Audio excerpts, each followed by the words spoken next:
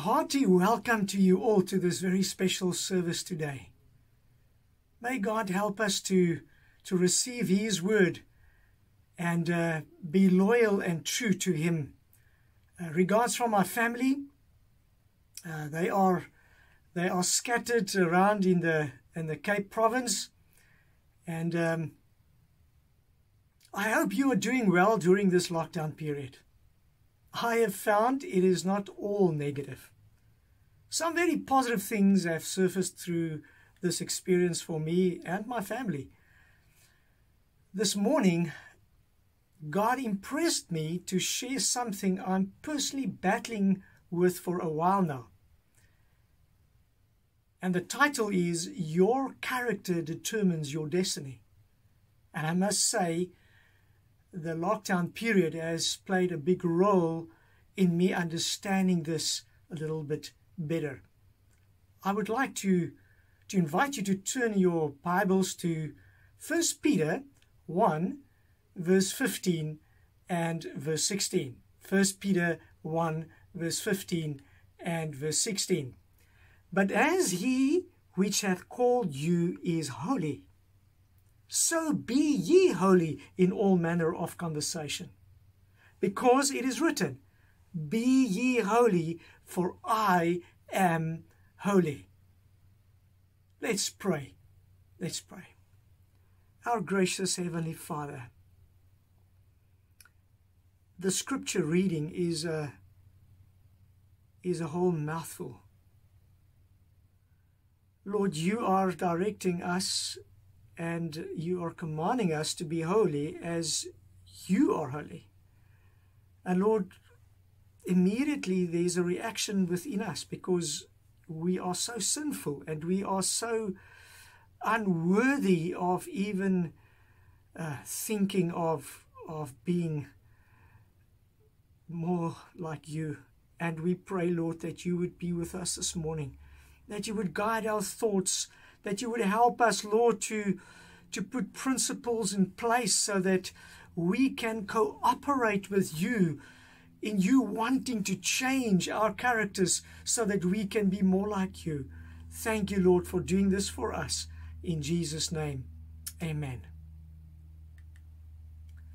A few weeks ago, I was confronted with something that really got my mind in gear. With regards to character building, I visited a man, let's call him Uncle Ronnie, that is suffering from Alzheimer's disease. I looked after him for most part of the day, and I knew him fairly well before he started showing the symptoms of this condition. However, I was shocked that he did not even know who I was. And throughout the day, he was only doing that which he habitually did most in his life. Now listen to this. He read his Bible. He looked at Hope Channel. And then he prayed and repeated this action throughout the day. There was no cognitive brain function, and I realized that his door of privation has shut somewhere in the last month or so. There seems to be no cognitive connection with God and with reality around him.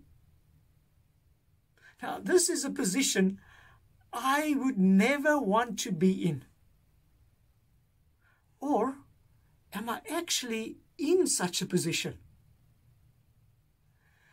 You see, the total lockdown, as bad as it was for many, had some positive outcomes for some, I'm sure. I started understanding the positive or the negative effects isolation has on a marriage relationship. I started to realize that our spouses really plays a major role in this process of character building. Being in each other's space for this extended time leads to deeper experiences. In our case, Edna made me aware of some disastrous character traits that I've carried with me in my life. The natural human reaction is to fight this, to justify it. I'm not such a bad person. My dear wife, it is your own, warped mind allowing you to see all these things. I'm not like that. And it took me days and many wrestles to realize these bad traits are true and potentially will keep me out of heaven. Stuff I was not really aware of. It was never a real problem for me and in our marriage and for my wife, but now it surfaced. Then I started reading and researching, and one statement after another confirmed my reality. I am in trouble. The book Education, page 225, paragraph 3 says, character building is the most important work ever entrusted to human beings. And never before was its diligent study so important as now. Never was any previous generation called to meet issues so momentous. Never before were young men and young women confronted by perils so great as confront them today. Now, this was written in 1903, but it's like it was written for me in 2020. What about you? Look at this next statement in Christ Object Lessons, page 332. A character formed according to the divine likeness is the only treasure that we can take from this world to the next. Now you understand why the title for this message today is Your Character Determines Your Destiny. But let's read the rest of the statement. Those who are under the instruction of Christ in the world will take every divine attainment with them to the heavenly mansions. And in heaven, we are continually to improve. How important then is the development of character in this life? I have an idea that many of us wrongly assume that when Jesus comes and he changes our mortal bodies into immortal beings, and that happens in a twinkle of an eye, he also transforms our character to be like his. Now this is wrong thinking. You see, our bodies will be changed in a twinkle of an eye. Yes, all the scars I have of the cancer and subsequent treatment will be gone. Praise God for that. However, my character gets taken to heaven as is. All the traits I have acquired here on earth is what I will have with me in heaven. Now this is a scary thought. If I have a dislike for certain people, those dislikes will still be with me in heaven. If I dislike fresh fruit on earth, I will find myself in a position where I would be very grumpy in heaven, as this is what we will be eating there. So, my brothers and sisters, character is not what others think you are, but what you are when no one else is around. So when we ask the question, what is character? Here is a definition. It says, if the thoughts are wrong, the feelings will be wrong. And the thoughts and the feelings combined make up the moral character. So my thoughts and my feelings combined make up the moral character. Now I need to borrow a picture from the Brain Power series to explain this concept. And by the way, do yourself a favor and look at this series. You will find it on the YouTube channel under Brain Power Seminars. So when we look at this chart of the anatomy of a habit, we find that our senses trigger our thoughts, and our thoughts then filter it through principle or feelings. That leads to an action, and the action, after I've done whatever I've done, leaves me with a feeling of okay or not okay. And this is really what a habit consists of. So when I would have a feeling of not okay with myself, not okay with others, maybe even not okay with God, that means it's most likely a bad habit.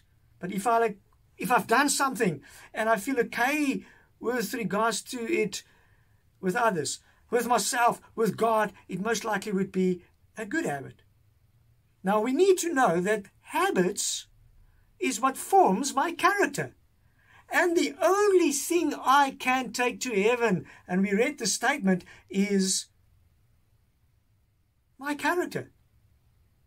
Christ Object Lessons, this is a beautiful book, page 356, paragraph 2, says the following: thus actions repeated from habits, or form habits, habits form character, and by this character our destiny for time and for eternity is decided.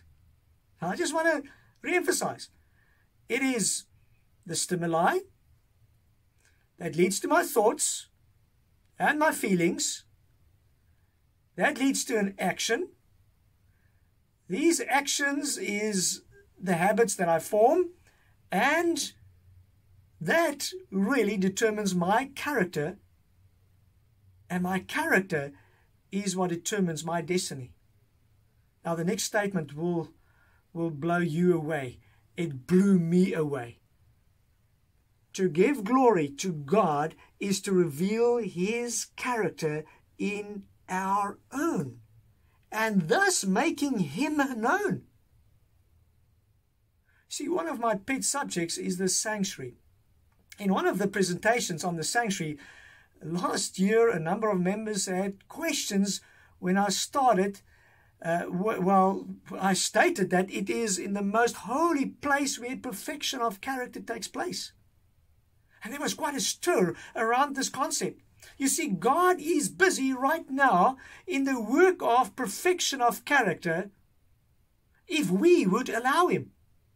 God will make perfect only those who will die for self. Look at this statement that says, the greatest work that can be done in our world is to glorify God by living the character of Christ. God will make perfect only those who will die for self. God will only make perfect those who will die to self. That's the hardest thing to do. So part of the preparing the character is to die of self. This is something we are not teaching Christians in any way. We teach that people should stand up for their rights. We never die to self. And this might be one of the reasons why the Lord is delaying His second coming.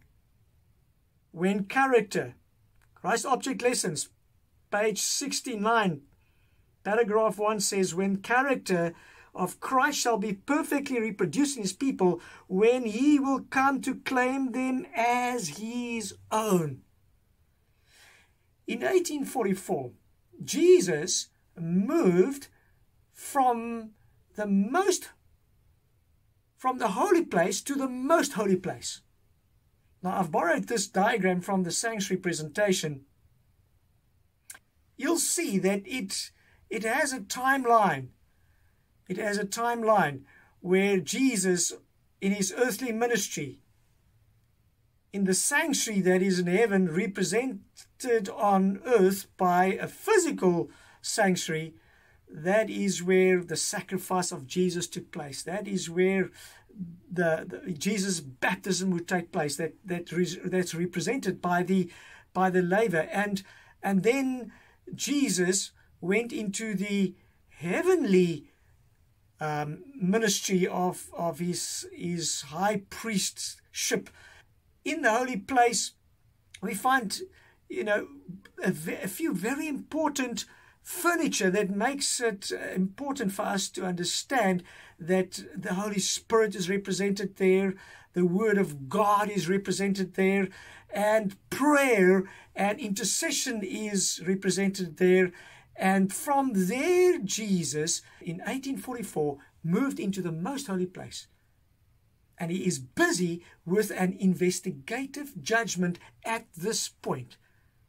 The Great Controversy, page 428, paragraph 1, says the following: the work of examination of character, of determining who are prepared for the kingdom of God, is that of the investigative judgment, the closing of work in the sanctuary above. Page 488, paragraph 2 of the same book says, the subject of the sanctuary and the investigative judgment should be clearly understood by the people of God. My brothers and sisters, we are living right at the end. And so we need to be prepared, because this is the next event, is the glorification, is when Jesus will come. Let's go on and look at that statement. All need a knowledge for themselves of the position and the work of the great high priest. Otherwise, it will be impossible for them to exercise the faith which is essential at this time, or to occupy the position which God designs them to fill. So what is this position that God designs for me and you to fill? Why do we need a character like none have had before? Because we will go through a time that has never been before. And now is not the time to hide behind something we say so easily. Lord, I cannot help it. In Afrikaans there's a saying, ek is so gemaak en ek is so laat staan. So directly translated, it means I was made like this and I was left like this. If we have excuses for our defects of character, instead of seeking God's transforming power, we will find that those defects will cause us to yield under the pressure. Look at this amazing statement out of the book Sanctified, the Sanctified Life. It's page 7, paragraph 2. Those who are really seeking to perfect Christian character will never indulge in the thought that they are sinless. Their lives may be irreproachable. They may be living representatives of the truth which they have accepted. But the more they discipline their minds to dwell upon the character of Christ, and the nearer they approach to his divine image, the more clearly will they discern its spotless perfection. And the more deeply will they feel their own defects. Oh, this is a mouthful.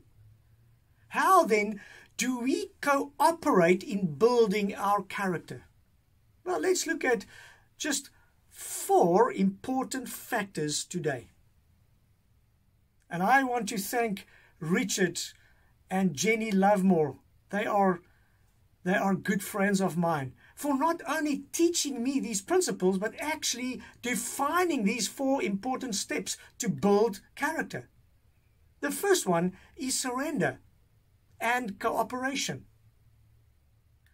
The second one is prayerful evaluation. The third factor of character building is to behold. The fourth one is to cultivate opposite traits. So let's start unpacking these. When we talk about surrender and cooperation, what does this mean? What do we mean by saying that we need to surrender, we need to cooperate?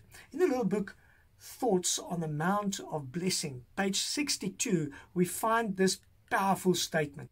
Our will is to be yielded to him, that we may receive it again, purified and refined. So what is the first thing? Is surrender and cooperation.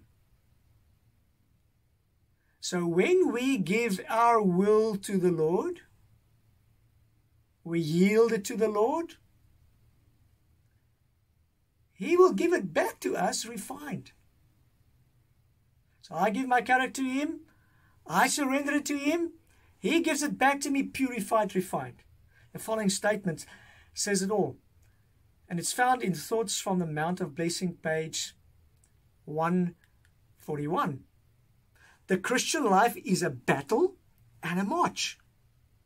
But the victory to be gained is not won by human power. The field of conflict is the domain of the heart. The battle which we have to fight, the greatest battle that was ever fought by man, is the surrender of self to the will of God, the yielding of the heart to the sovereignty of love. It goes on, it says, the old nature,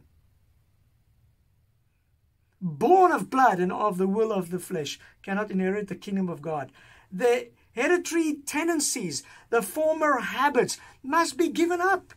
He who determines to enter the spiritual kingdom will find that all the powers and the passions of an unregenerate nature, backed by the forces of the kingdom of darkness, are arrayed against him.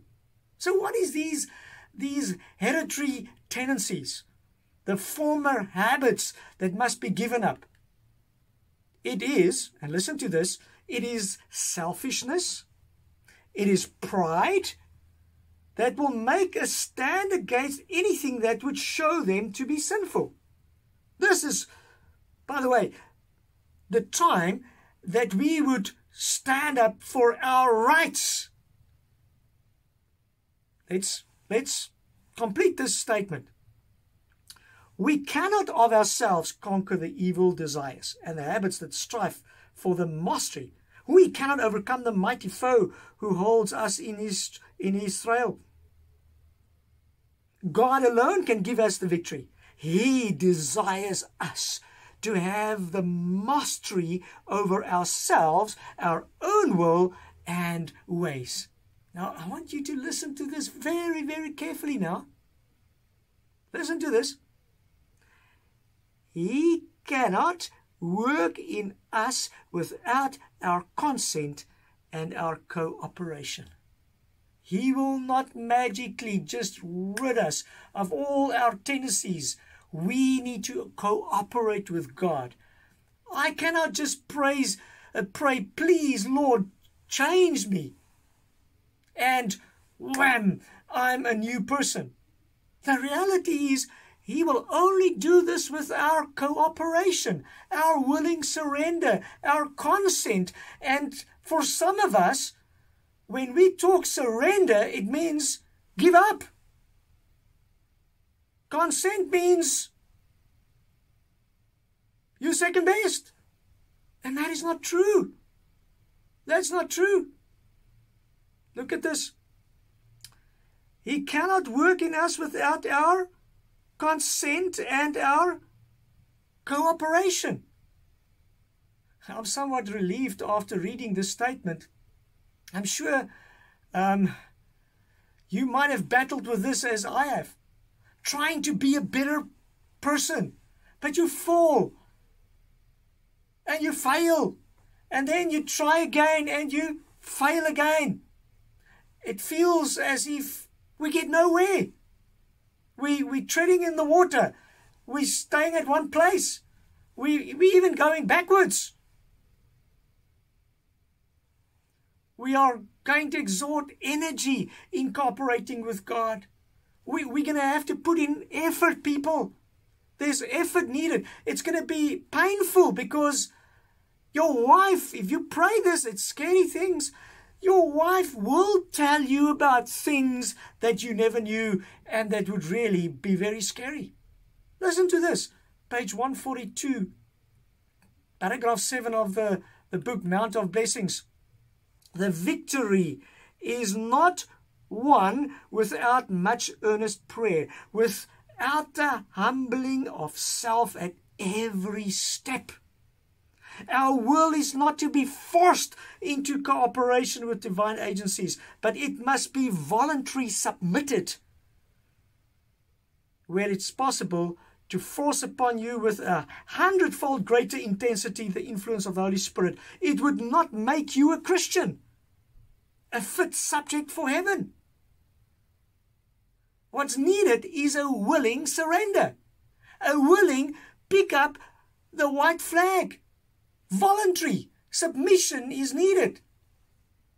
And you see, the world is teaching us exactly the opposite. You know what I'm really shocked about is that even within our church, we are taught that you have to stand up for your rights. And here the Lord says, no. You need to voluntarily submit. Especially the stronghold that Satan has in your life. Look at the statement. The stronghold of Satan would not be broken. The will must be placed on the side of God's will. You are not able of yourself to bring your purposes and your desires and inclinations into submission to the will of God. But if you are willing to be made willing, God will accomplish the work for you. And this is the crux of today's message, I believe. Am I willing to allow God to accomplish this great work in me? Even casting down imaginations. I'm reading from the Mount of Blessing, page 142, paragraph 1. And every high thing that exalted itself against the knowledge of God, and bringing into captivity every thought to the obedience of Christ. So, what is the strongholds of Satan? It's imaginations, my thoughts that are not obedient to Christ. Well, this is what I need in my life. I don't know about you. This is what I desire. I desire to be obedient to Jesus Christ up to death with my will surrendered to God. Then you will work out your own salvation with fear and trembling. For it is God which worketh in you both to will and to do for his good pleasure. Philippians 2 verse 12 and 13. By the way, that was still the quote from the Mount of Blessing, page 142, paragraph 1. Now, here is something we need to emphasize. I want us to emphasize the following. While our salvation is wholly dependent upon Jesus, we have a work to do in order that we may be saved. The apostle says, work out your own salvation with fear and trembling, for it is God that worketh in you both to will and to do of his great pleasure. Now, the work that we are to do is not independent of what God is to do, but a work of cooperation with God. And this is where most of us go off the rails.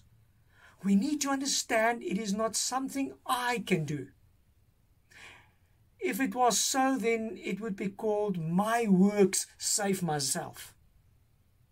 Our only action is to cooperate with God.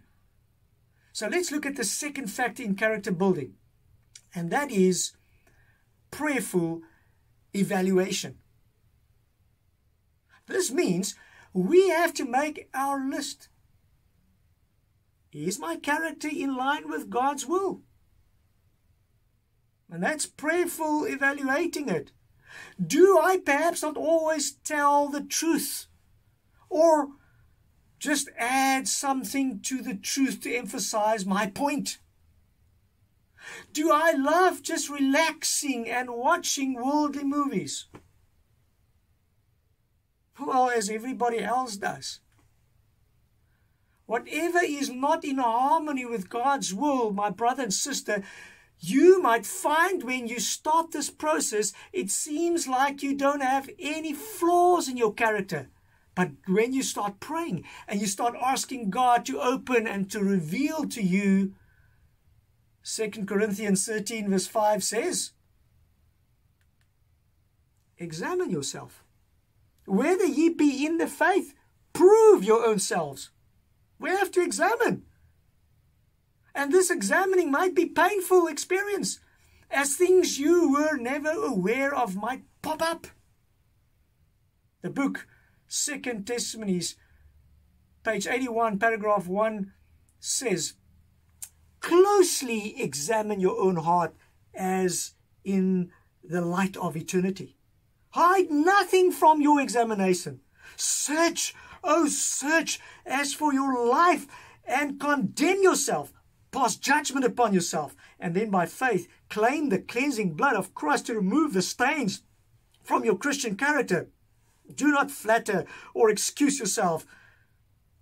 Deal truly with your own soul.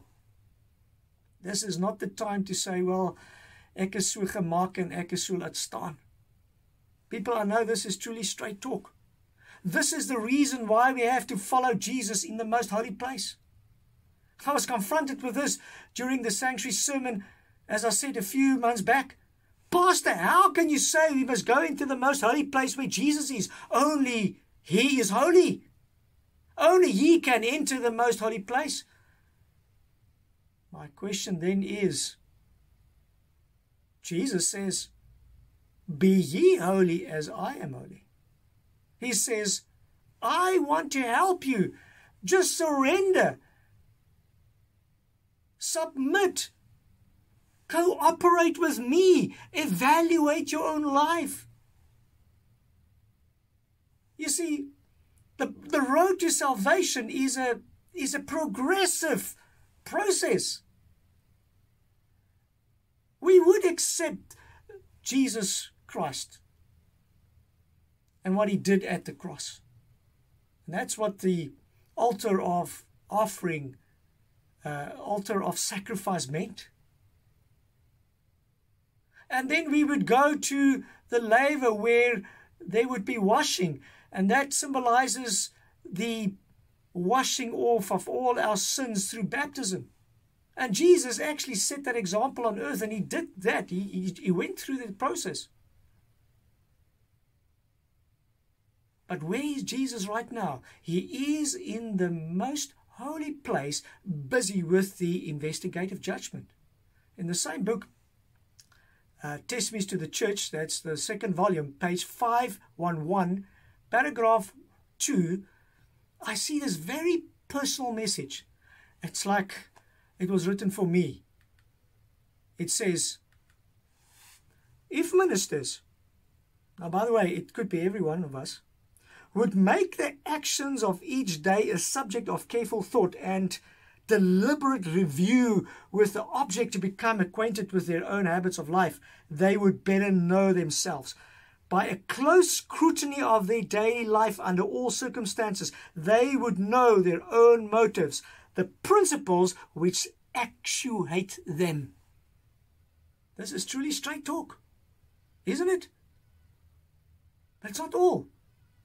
The paragraph continues. This daily review of our acts to see whether conscience approves or condemns is necessary for all who wish to arrive at the perfection of Christian character. The realities of this is spelled out in the next paragraph. Many acts which pass for good works, even deeds of benevolence, will, when closely investigated, be found to be prompted by wrong motives. Many receive applause for virtues which they do not possess. The searcher of hearts inspects motives, and often the deeds which are highly applauded by men are recorded by him as springing from selfish motives and base hypocrisy. Even good deeds might be actioned by warped motives. Why are you doing good deeds? Why are you returning tithe? Why are you giving food parcels to those that look hungry? What is the motive? Listen to this. Every act of our lives, whether excellent and praiseworthy and deserving of censure, is judged by the searcher of hearts according to the motives which prompted it. Now, this is scary stuff, my brother and my sister. God does not look at what you have done, but even why you have done it.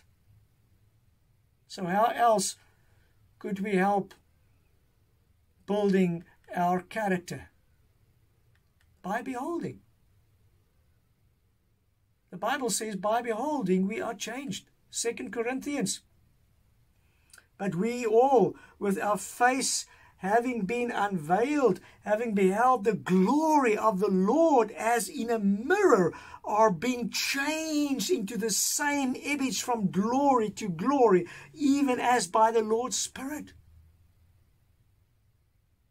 Spend time studying Jesus' life. Study his character.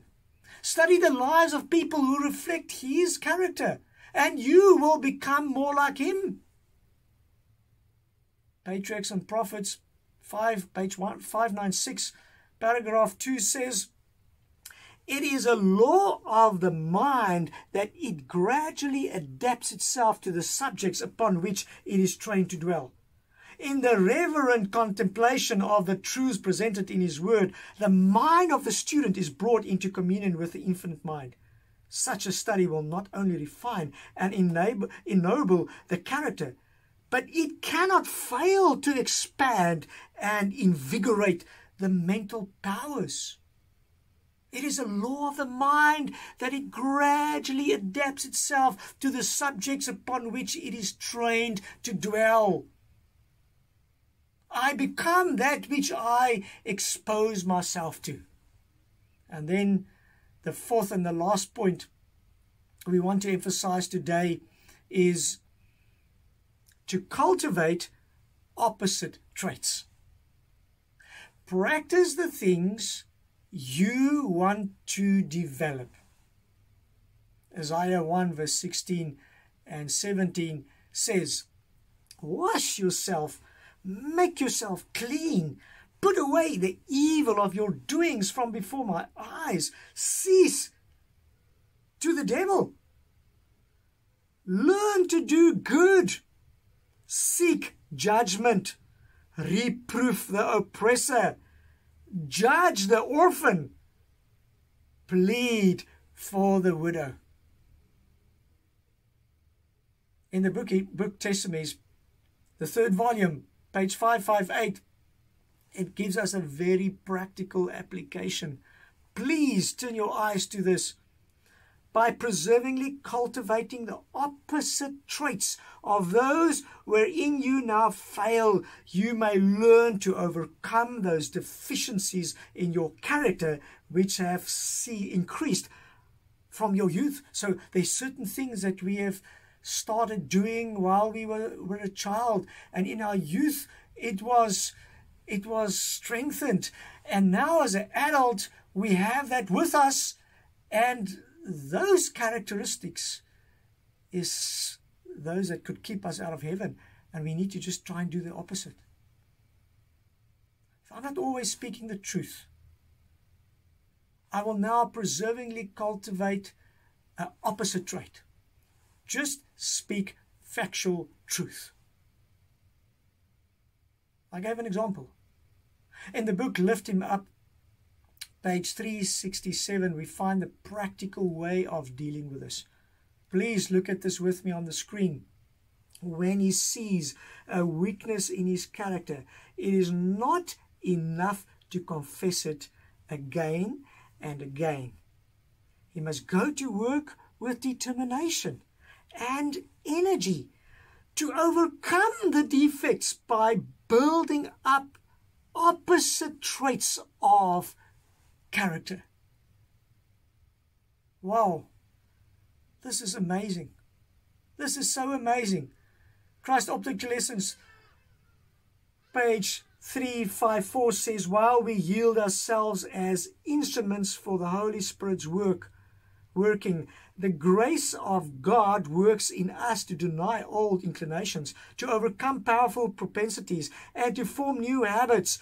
As we cherish and obey the promptings of the Spirit, our hearts are enlarged to receive more and more of His power and to do more and better work. We find this powerful quote in Messages to Young People, page 348. It says, you can never secure a good character by merely wishing for it. It can be gained only by labor. People, I cannot just sit and wait for the Lord's coming while I roll my thumbs, expecting Him in a twinkle of an eye, boom, to just change my character. I'm repeating this because I see many Christians have a totally wrong concept about this. You see, we are working hard to keep our body and soul together, to keep a roof over our heads, prepare for retirement, to secure an inheritance for our children, etc., etc. But I need to remind you what the most important thing is to work on right now: our own characters.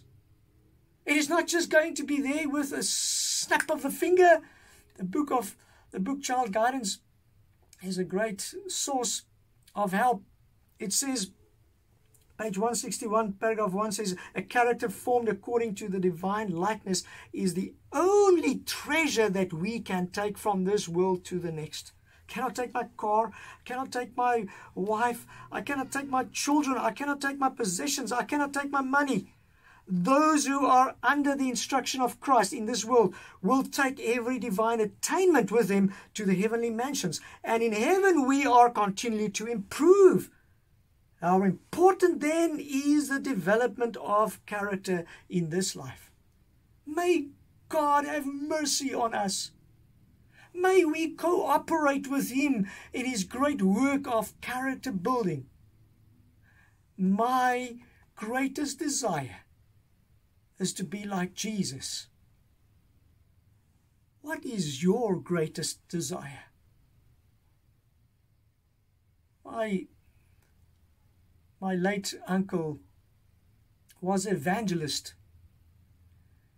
and he used to sing this song in his evangelistical meetings, especially there in the rural Eastern Cape area.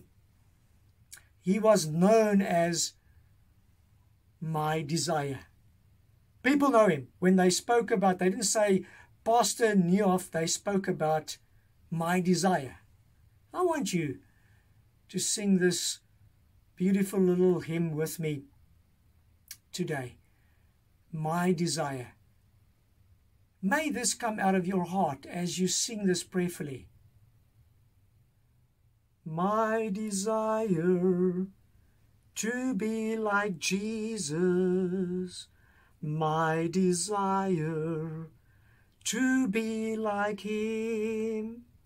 His Spirit fills me, His love overwhelms me, in deed and word to be like Him. My desire to be like Jesus, my desire to be like Him. His Spirit fills me, His love overwhelms me, in deed and word to be like Him. Let's pray together. Gracious Father in heaven, our biggest desire is to be like Jesus. Thank you, Father, that you have sent your Son to die for our sins. Thank you for that great love. And Lord, thank you that you want to change our characters to be more like the character of Jesus. And thank you, Lord, that you've reminded us today that we have a responsibility to allow you to cooperate with you in doing this. Help us, Lord, to evaluate our position. Help us, Lord, to practice opposite traits. And thank you, Lord, that by beholding Jesus, we can be made new. Our characters can be made new. I pray a very special blessing on each one that listens or watches this message. And I humbly thank you, Lord, for touching hearts today. In Jesus' name, amen. May God bless you. May God guide you as you strive to be more like Him.